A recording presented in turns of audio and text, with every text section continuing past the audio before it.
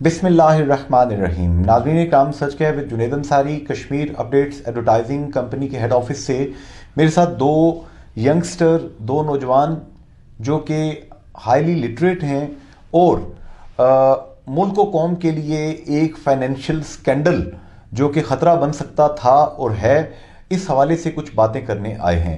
کاشف رفیق صاحب، طاہر رمضان صاحب. کاشف رفیق صاحب، پہلے میں آپ کی طرف آتا ہوں، ذرا بتائیں گے یہ کیا ہے اسکینڈل جو آپ بات کرنا چاہ رہے ہیں جس پہ؟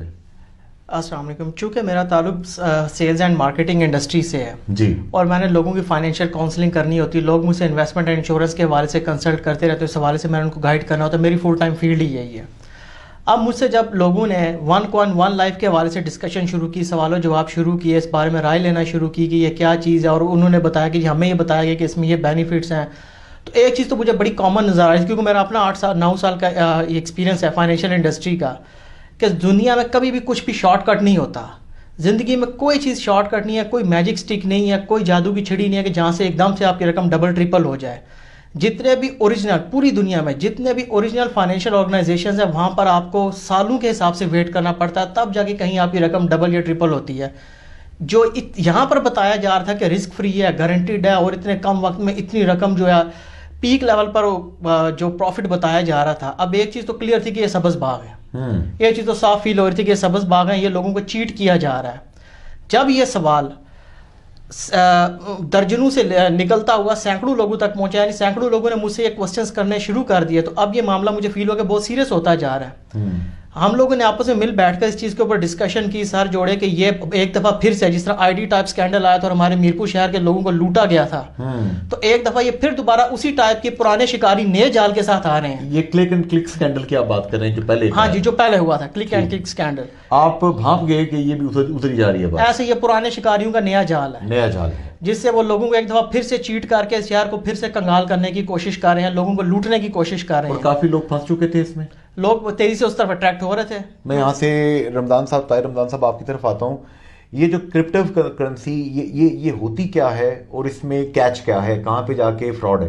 بیسیکلی ایک بٹ کوئن آئی تھی، ٹھیک ہے، وہ بلاک چین ٹیکنالوجی پہ ڈیپینڈنٹ تھی جی. تو یہ بیسیکلی بالکل لیجٹمیٹ چیز تھی، ٹھیک ہے، اس کے کچھ اپلیکیشنز تھیں دنیا میں، اس کا کوئی یوٹیلائزیشن ہے، اچھا، لیکن عام بندے کے لیے کچھ بھی نہیں ہے اس میں، ٹھیک ہے. لیکن اب ہوا یہ کہ وہ جب بٹ کوئن آئی تو وہ 1 پیسے کی ایک کوئن تھی، اور ہم نے دیکھا کہ وہی کوئن $20,000 کی بھی بکی ہے. 1 پیسے سے لے کر $20,000 تک چلی گئی جی، بالکل، پاکستان کے اندر 1 پیسے سے لے کے 30 لاکھ روپے تک. مائی گڈنس، ٹھیک ہے، یہ پوری دنیا میں ایکسپٹ ہوئی ہے.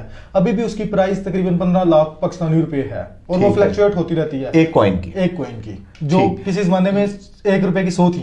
تو اب اس میں آپ نے کہاں پہ دیکھا کہ کرپٹو کرنسی میں لوگوں کو کون لوگ فراڈ کر رہے تھے؟ جب کاشف نے یہ بات کی کہ لوگ پوچھ رہے ہیں، اور پہلے بھی ہمارا شہر روتا رہا ہے اس پہ، ٹھیک ہے، ہمارا شہر میرپور شہر میں لوگ روئے ہیں جہاں سے میں آئے ہیں پہلے بھی، ہاں، کلک اینڈ کلک کی وجہ سے لوگ لوٹے ہیں. تو پھر ہم نے اس پہ پورا ریسرچ ورک کیا، ایک وائٹ پیپر شائع کیا کہ یہ وہ والا جو اب کسی بھی بندے کو ہم کہیں کہ ایک چیز 1 پیسے کی ہے اور وہ 2 سال بعد 20 لاکھ کی ہو جائے گی، تو لوگ لاکھوں لگانے کو تیار ہو جاتے ہیں. اچھا، ٹھیک ہے. تو اس پہ کام کیا تو ہمیں پتہ چلا یہ والی چیز اٹریکٹ کر رہے ہیں، یہ وہی ڈرامہ چل رہا ہے. یہ کون لوگ تھے؟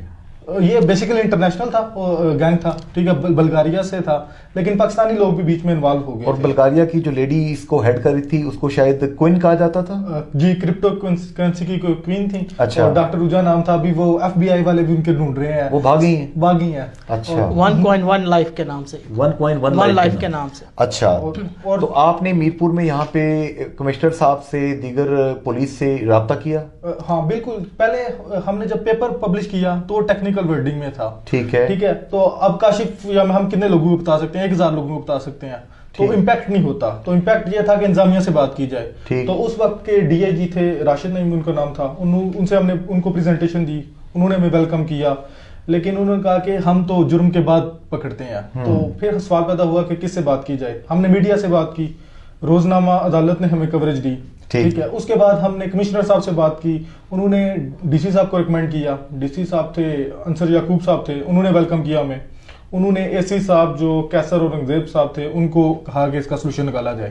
ہم ان کے پاس بھی جاتے رہے, انہوں نے ہمیں ویلکم کیا, تو انہوں نے کہا آپ ایک ایسی پرابلم لے آئے ہیں جو پہلے ایگزسٹ نہیں تھی کرتی, تو سلوشن بھی آپ ہی لے گئے. اور کمپیوٹر کی دنیا سے تعلق ہے جی, آپ ظاہر ہے کہ پروفیشنل ہیں جی. پھر سلوشن یہ تھا کہ ہم میڈیا کے پاس جا رہے تھے تو وہ انہیں سمجھ نہیں آ رہی تھی, لیکن جب ہم انتظامیہ کی سپورٹ لے سکے تو انتظامیہ نے جب پریس ریلیز کی تو ڈیفینیٹلی ایک بہت بڑا امپیکٹ ہے. اور میں بڑی خوشی اور فخر سے کہہ سکتا ہوں کہ میرا ریجن, ہمارا ریجن میرپور, کوٹلی, بیمبر, جہلم بالکل سیف ہو گیا. کاشف, آخری بات آپ کیا کہیں گے وہ لوگ, وہ بچے جو کہ ایزی منی کے چکر میں رہتے ہیں, شارٹ کٹ کے چکر میں رہتے ہیں؟ آپ نے ابتدائیہ بہت خوبصورت دیا کہ کوئی میجک اسٹک نہیں ہے, کوئی ایسی چیز نہیں ہے کہ اسے چھوئیں اور سونے کی بن جائے, تو بچوں کو آپ کیا کہیں گے؟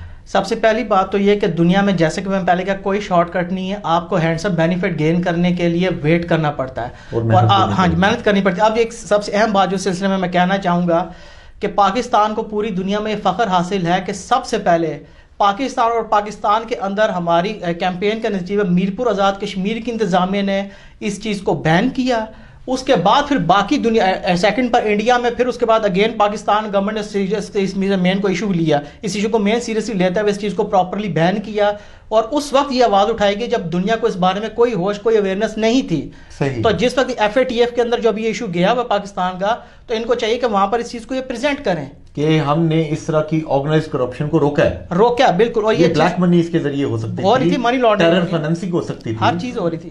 تو طاہر صاحب آپ خوش ہیں کہ آپ نے ایک بڑا کام آپ دونوں کی ٹیم نے کر دکھایا؟ بالکل, اور ہم یہ بھی خوش ہیں کہ آپ نے پہلے بھی ہمیں اپریشیٹ کیا تھا, آپ نے پہلے بھی, ہم نے آپ کے ساتھ ہیں.